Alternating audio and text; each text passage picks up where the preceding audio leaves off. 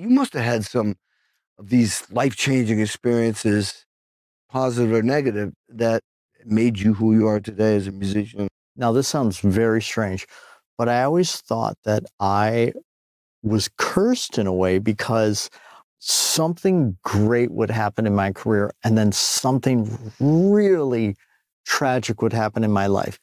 And then something great would happen in my career and then tragic. So it kept going like this. Give me an example of that.